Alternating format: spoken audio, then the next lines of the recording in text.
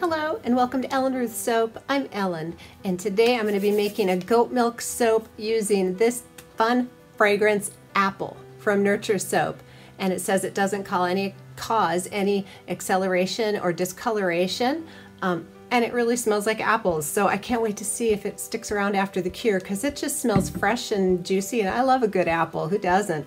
For the color, I'm going to use Ruby Red from Nurture Soap, and that just spoke to me with the whole apple thing. So I'm going to get everything pulled together, get my goat milk lye solution cooling and ready, get my hair pulled back, and let's make some really fun goat milk apple soap. Ready to move forward with my apple soap today. What I've got going over here in the goat's milk is I have about a teaspoon of titanium dioxide to keep it on the lighter side, even though this fragrance doesn't discolor. I also melted in a little bit of water some cane sugar, and then I added that to the goat milk before I put the lye in here. It does have tussa silk fibers and some sodium lactate. So that's what's going on in this pitcher. And then over here I have kale and clay, colloidal oats, and the fragrance is in here already. I'm just kind of letting that anchor because it says it doesn't cause any acceleration, and I'm only doing one color swirl, so I felt pretty confident putting that in there. So I'm going to run this through the strainer just because the goat's milk is real thick and I want to make sure there isn't any chunks or whatever in there. And then I'll hand stir it, and then we can stick blend when we add the colors. And I'll show you, I'm hoping to do a little piping on top. I would like to save off a little bit and try and do some little faux apples on the top. So let me show you. I have just this, if you can see the little round tip, I want to just kind of do a little apples, and then I have a leaf tip. So I'll save off a little and color it green for a leaf. I was just trying to think of what to do on top that would make it really interesting to kind of go with the apple theme. So I don't know if my little dots will look like apples or not, but I'm going to give it a try, you know. No harm in trying, right? It's just soap.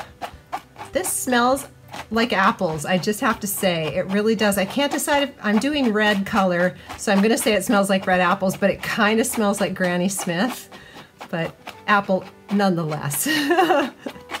So, all right. Let's give this a nice hand stir for emulsion, and we'll split off for our little red swirl. I'd like to just run a hanger through it, just real simple, just your basic swirl. Love it. Sometimes just the simple things are the best. One color, run a hanger through it, and it just always comes out pretty for me. I love it. Or I just like how it looks. That's what I'm trying to say. All right, so let me see if you can see the little wisps there of oil. That means I don't have emulsion yet. I just want to show you. When you don't see any oil wisps on top, it's fully incorporated. So I stir. Sometimes I'll mix the pulse with the blender and then stop and see if anything rises, and that's how I kind of gauge whether I have emulsion.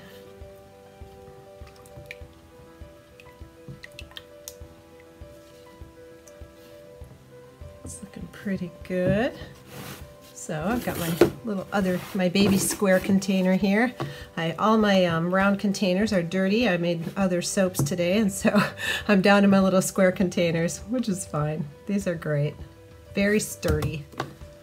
I got these from, it's called Webstaurant, and that's where I get my baker's racks that I use for curing racks too, and they have really good prices on some things. And these you can get them with lids.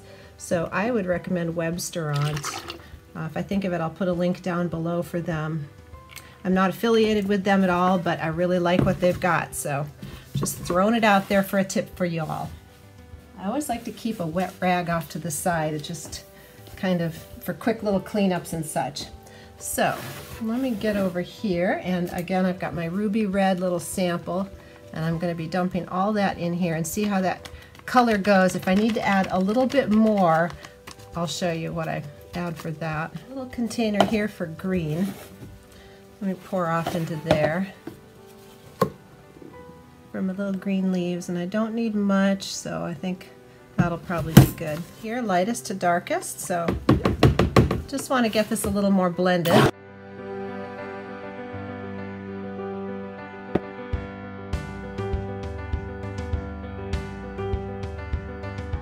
That's pretty, but I think I have this crimson red wine that I'm going to add just a little more. I want this more red.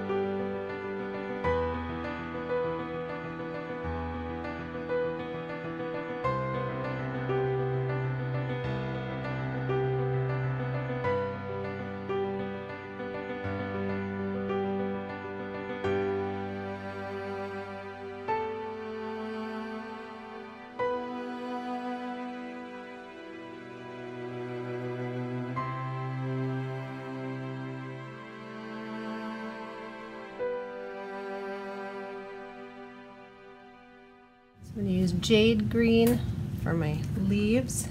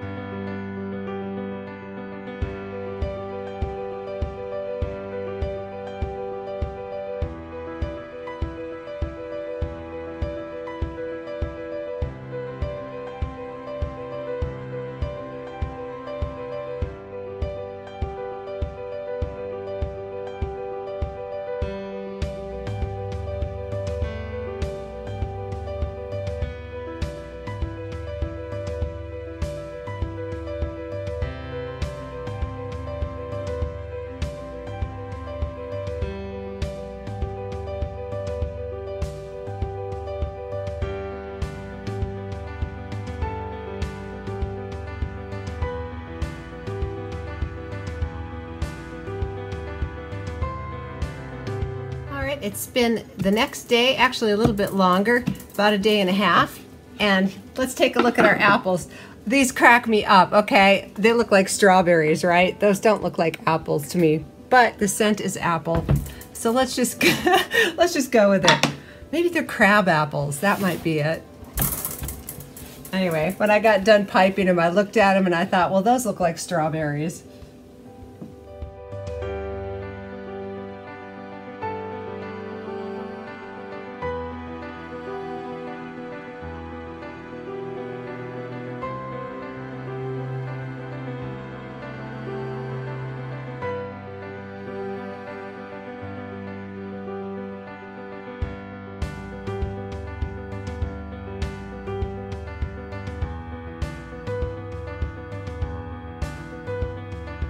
Alright, let's get in here and see how our little apple bars came out.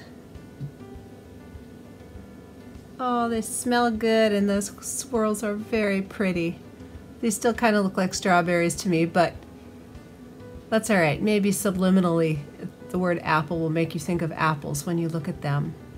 I'm happy with those though. The swirls are so pretty.